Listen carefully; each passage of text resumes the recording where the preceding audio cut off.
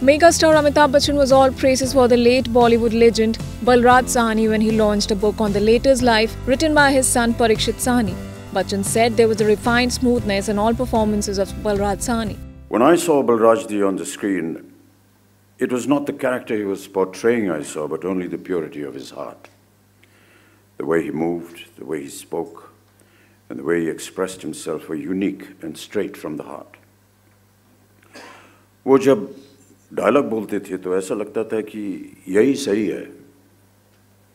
Commented a person when I asked him what he thought about Balrajji as an actor.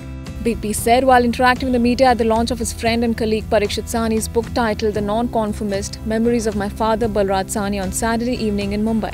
On the work front, Amitabh will be next seen in Nagraj Manjule's Jhund, Shujit Sarkar's Gulabo Sitabo and Ayan Mukherjee's Brahmastru. Eyewitness Report. Subscribe to our channel. Just click on the bell icon for all the latest updates.